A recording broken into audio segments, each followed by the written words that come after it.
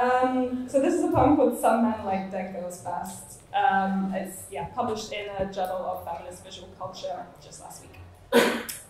Sometimes when I can't sleep, I burn my eyes out on my screen, the blue light of my phone, ruining my tender biochemistry in ways science can't really communicate, because it only understands the language of money and prohibition, which I refuse absolutely, because I'm a woman and underslept and have learnt from women so long dead they've become pictures of themselves, the worst sacrifice, the most complete obliteration.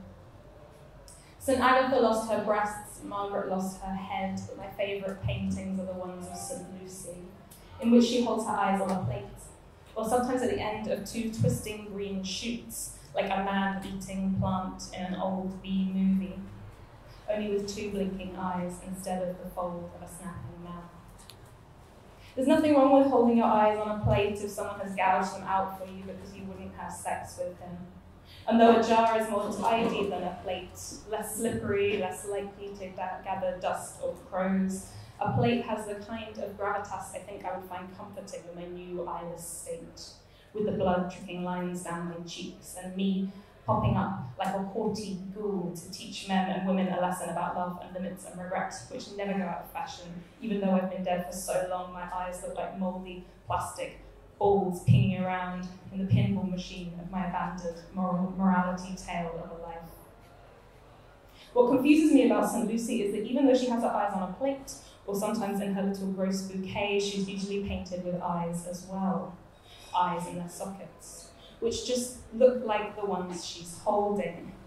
As if virginity is its own reward, as if God has given them right back to her, as if her body is a magical machine whose eyes can be gouged out endlessly and they'll grow back each time more beautiful and strange, bluer and bluer, like songbirds, like cornflowers, like blue money, like bad money, which is a kind of money that is sad, and a kind of money which is dangerous, and a kind of money which is naughty, like a child, like the banking system, like a man who won't take no for an answer.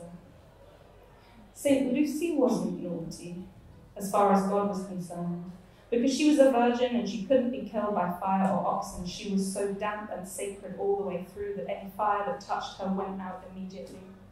She was so strong and serious that any oxen that were chained to her split in two when they tried to move her, as if she was a steel pillar dug deep into the ground or an oil rig, pulling all the black gold money from the earth into the light. St. Lucy is the patron saint of light, and also of eye disorders, because being eyeless, she can totally identify with anyone suffering from those conditions. I like St. Lucy best when she has her eyes in her palms and her eyelids closed, because at least then you know where to look when you're having a conversation with her.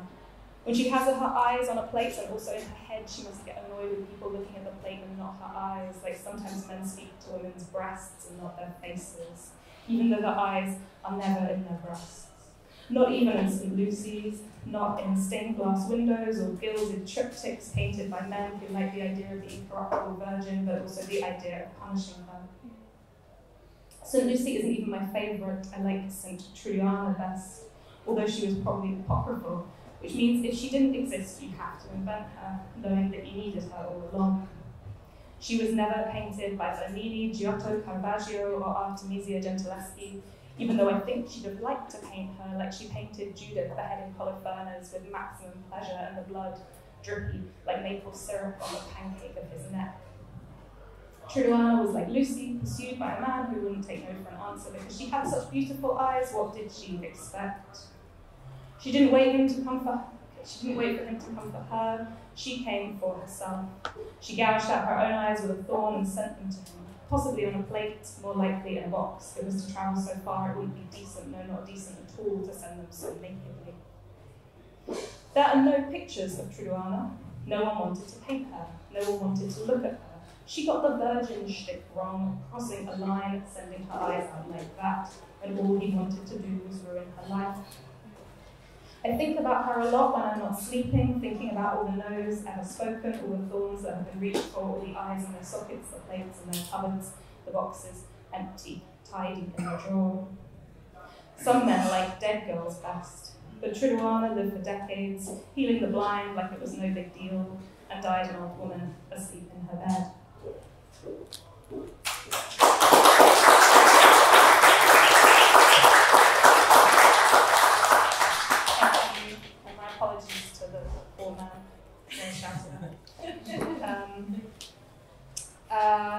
so this is another more recent poem. This was published in the Chicago Review edited collection on the Me Too movement, edited by Emily Critchley and Elizabeth Jane Burnett. It's also a longish poem. It's called What's Mine? For too long, we've been experimenting with silence until the silence became an art and then the silence became a practice.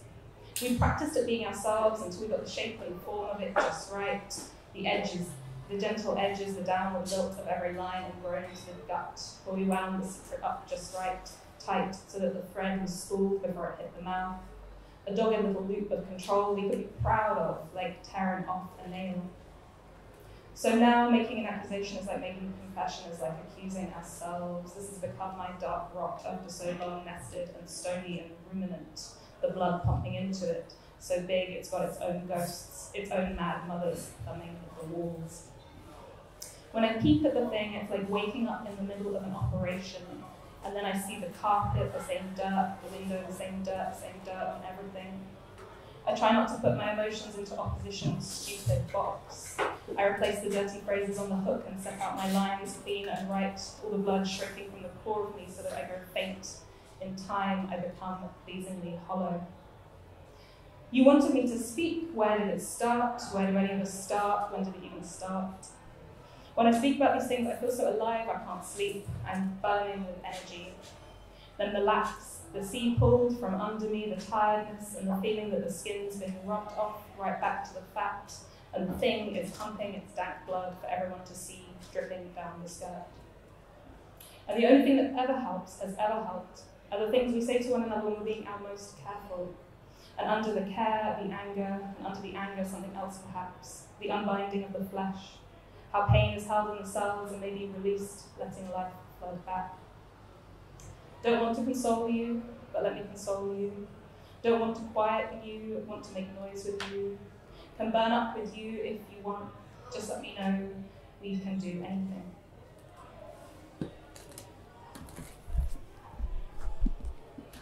And then these are some poems from Self-Heal, which came out just last year. Is the sound volume still okay? These are some poems about animals, which are harmless creatures to write poems about. They're very charismatic, sorry. But I think they also have a great ecological significance and deep shyness as well. This is Cow. The sad, fat mother of the universe. Cow, your insides are so white, it doesn't mean anything. I am so full, you should be milking me. Unicorn. The unicorn is shy, doesn't want to be a metaphor in your big, angry, stupid book anymore. Dolphin. Attention-seeking, plunging, dragging weight, subalternate dolphin, breathes many different airs, can breathe anywhere. White gold fish, swims in your blood, holds secrets that only cells know, computers. Can't tell you, can't even speak. Bee. Pulsing through felt this dense, cold gold and fertile, frisky, knee-high, honey-socked brush. You are dust in the eyes of daytime sleepers. Elephants have the tried in fire and beaten skin of the oldest secrets stored. Mole. A mole is good for patience, humility, speaking softly, leaving silently. Midges. Interference.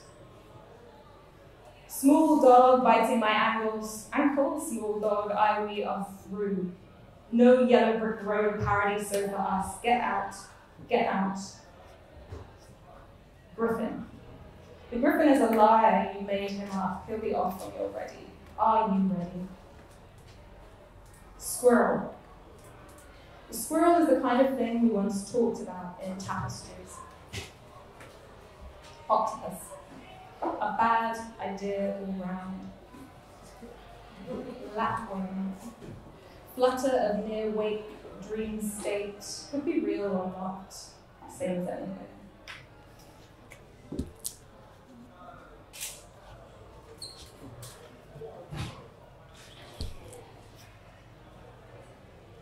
this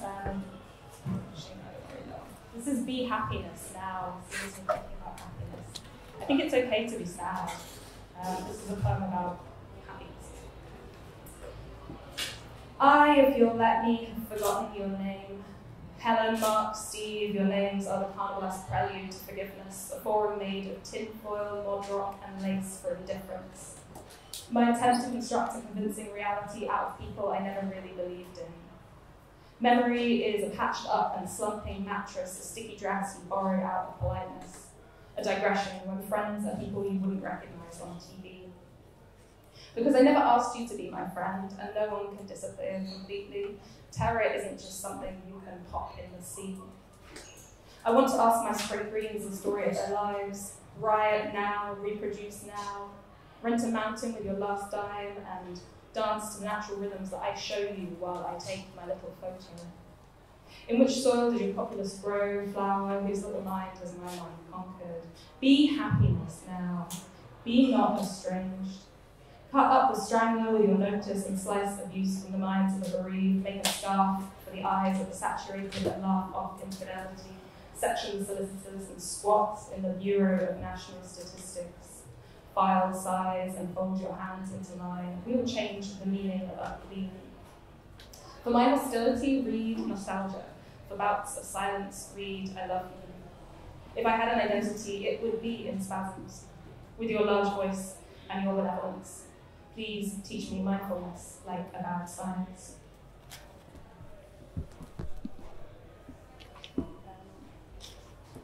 And I'll just end with a poem about a river. It's called I Wrote a Poem About a Fucking River.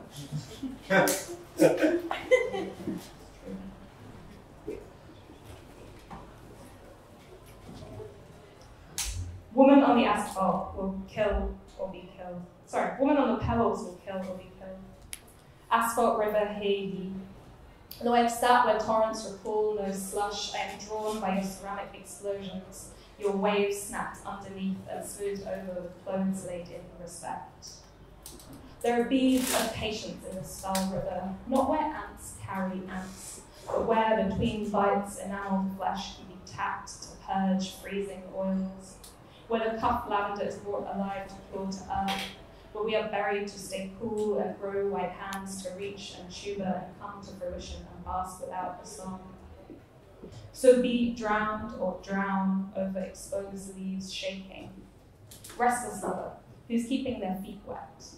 Carved sweat and toes resplendent knife upwards through satin to coil imprints around the upright stones and mark an embrace before evaporation.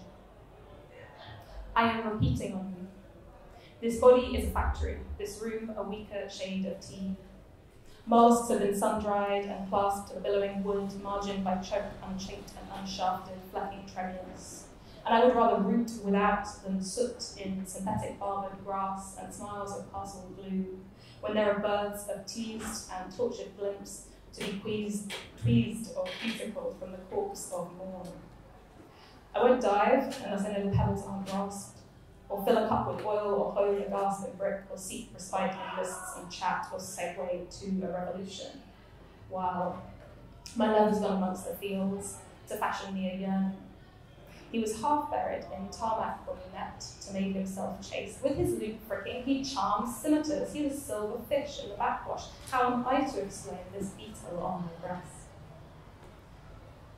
Boats full of stones are held and sunk by knotted necks, green swans, nappies round catkins, the soft rabbit fingers of weeping willow shorn at the wrist. This priest life we live beneath pages and surfaces, we air-conditioned panic and would rather waste ink than miss a chance to bite. This volume is dirty. Skirts can only rustle now. Peel winter off in cracks and rippling hours, dellied, impoverished. Spoiled milk and spilled sleep. Better the life in the bubble of privilege, basking fingers and slip-through sun on the seam in the wall in half-cut window. Better the cat femme manages fate than banal judges rid us to oblivion. Thank you.